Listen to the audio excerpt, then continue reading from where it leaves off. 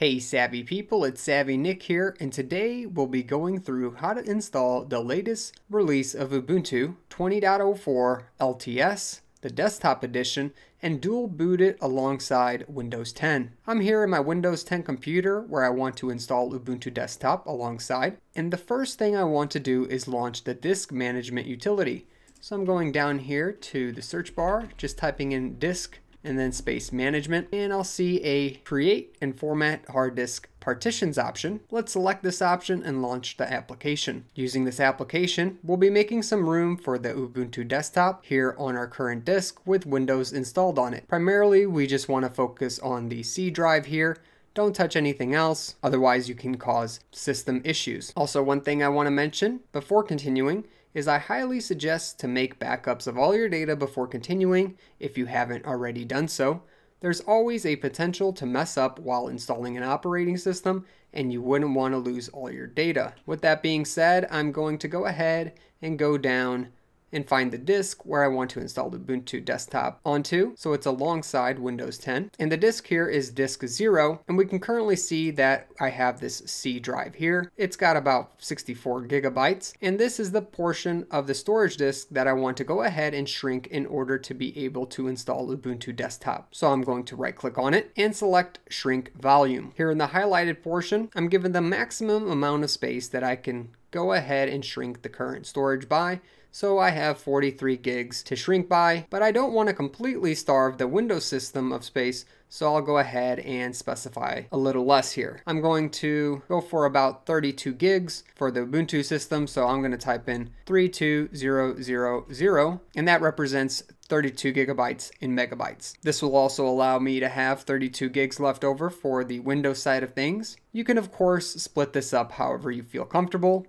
Of course, your disk is going to have a different amount of storage available. Just make sure that the Ubuntu desktop has at least 32 gigs available or more if you have it. And if you're new and stopping by to watch this video today, make sure to subscribe below and hit the notification bell for more Linux and programming videos. Next, I'll go ahead and hit the shrink option. And what this will do is give us some unallocated space here at the end. We got about 32 gigs of that unallocated space here now. All right, and at this moment, we're pretty much ready to go ahead and create our bootable disk. So I'm going to go ahead and exit out of here, and let's go ahead and start on that portion. Now I'm on the ubuntu.com website, and I'll post a link in the description below so you can visit the site as well. This is where I'm going to download Ubuntu Desktop. So if I go ahead and hit the download section, I'll get a drop down, and we can see here that I have Ubuntu Desktop, and it's currently the 20.04 long-term support edition. And since that's the one I want to install, this will be for a 64-bit computer, so make sure that the processor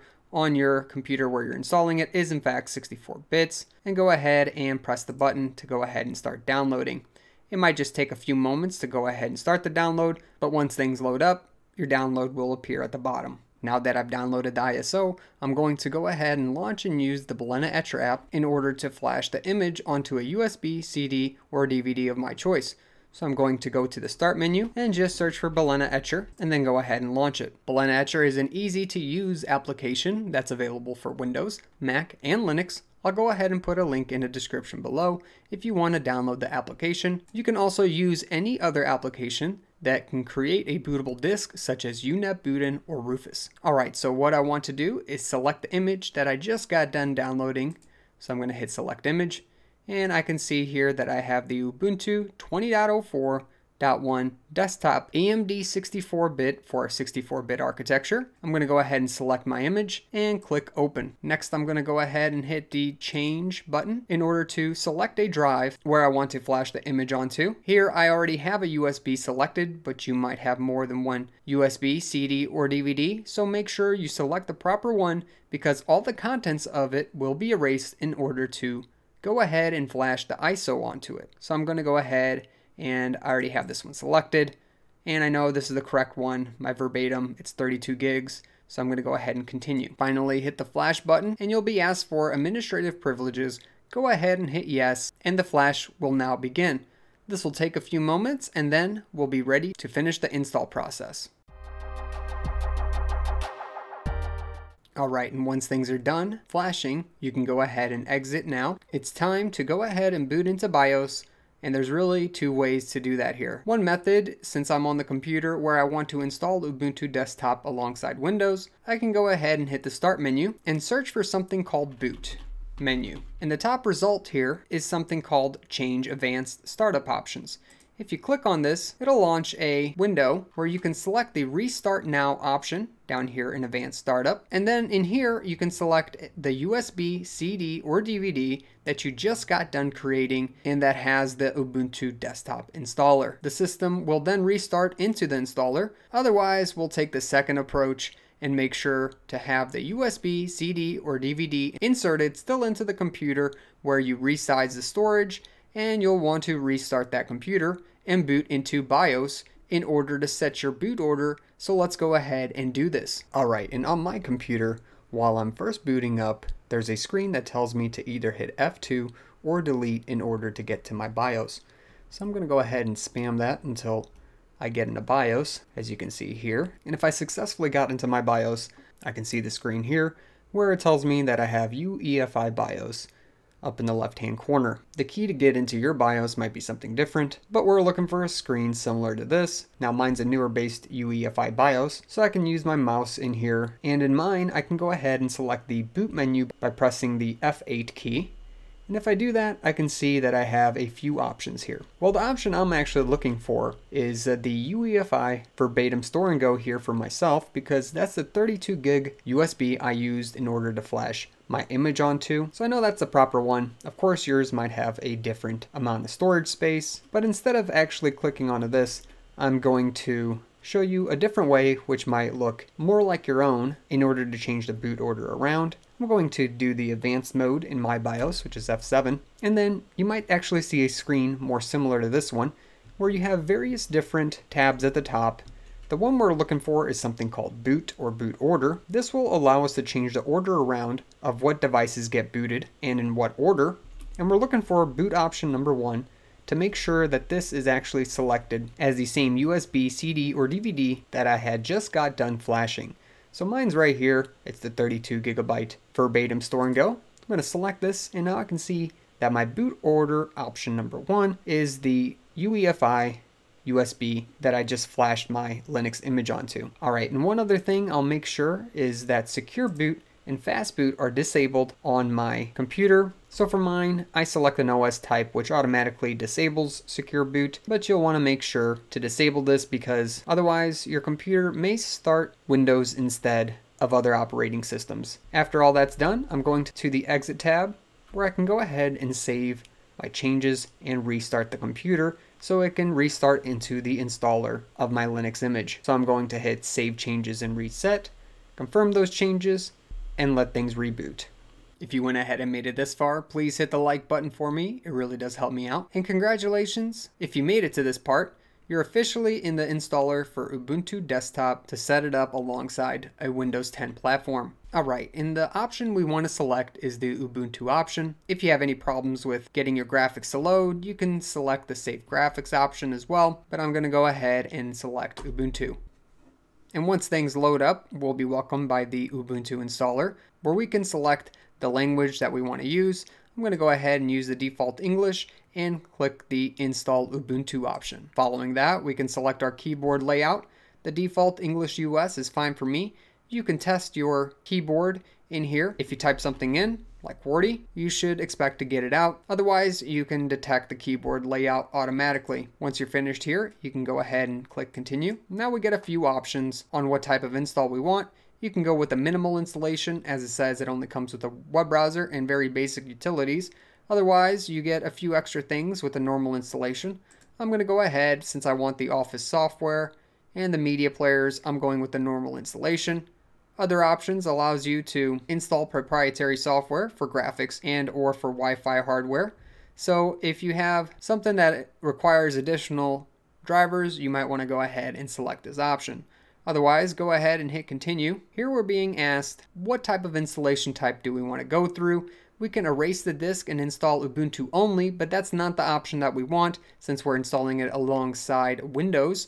We have this option. It detected that Windows Boot Manager is on the same storage disk, therefore it's asking us if we want to install Ubuntu alongside Windows Boot. We can select this option, But in order to go ahead and see what the layout looks like and to make sure that we're selecting the proper storage space, I'm going to select something else and hit continue. Here I see a few partitions as well as the disk. So dev SDA is the main disk here. You could potentially have multiple disks, so you want to make sure that you're looking at the proper disk space. Up above, it shows me that I have a few partitions here, SDA 1, 2, 3, and 4, and then some free space.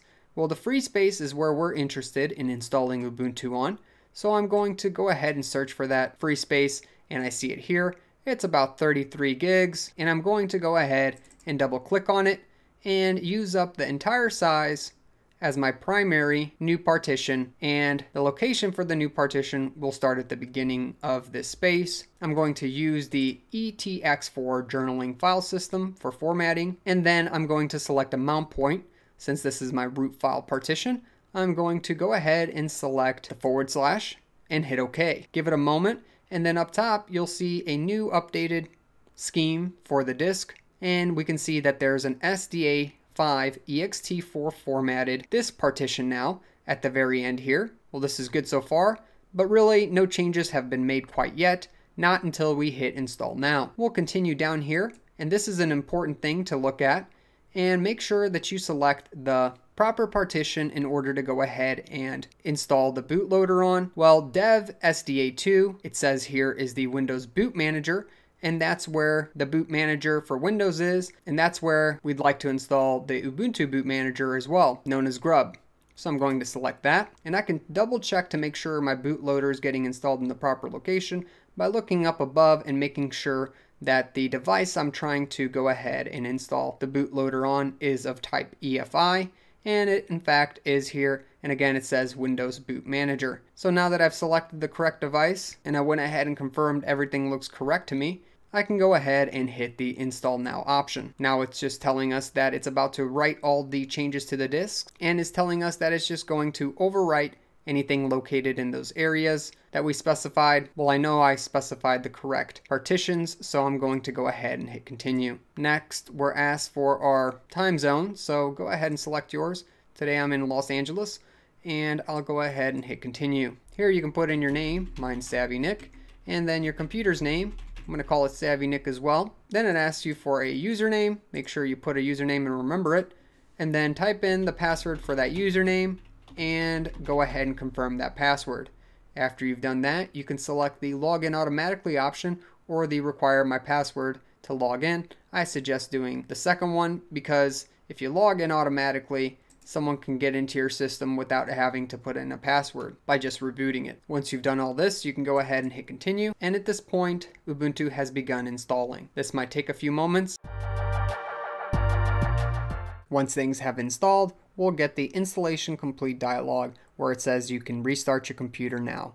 I'm going to go ahead and hit restart now, and at this point you can go ahead and, as it says, remove your installation media from your computer, and that's the USB, CD, or DVD that you flashed. And after you've done this, you can go ahead and press enter and reboot into your newly installed system. And once things restart here, you'll be welcomed by the Grub bootloader with a few entries here. Now it can time out by itself and automatically pick Ubuntu if you didn't catch it, so you can restart your computer to get back to this. Just make sure you hit a key in order to stop the timeout. And now I have two options here, Ubuntu and the Windows Boot Manager option. First, I'm going to go down to the Windows Boot Manager option just to check to make sure that my Windows side is still working properly. I'm going to go ahead and press that and give it a few moments here to load up. Alright, great. It looks like things have loaded up, and I can go ahead and log in to my Windows system still. Everything's here, so that's great. We've installed Windows alongside Ubuntu correctly so far.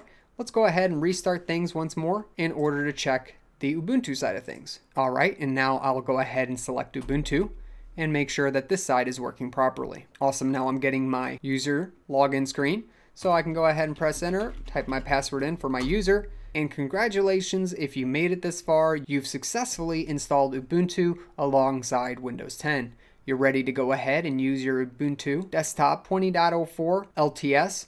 Everything's ready to go. First thing you'll run through is the welcome page that just goes through a few things. You can hit next above, and choose whether or not you want to send system information to Canonical. Hit next a few more times here. You're ready to go, and you can hit done. Now you can start by checking out one of my other videos on Ubuntu or an Ubuntu review. And that's about it. If you have any questions, comments, or suggestions, please make sure to post them in the comments section below. Also make sure to subscribe for future videos, and make sure to like the video. Catch me in a great community on Discord, and I'll catch you in another video. Thanks for watching.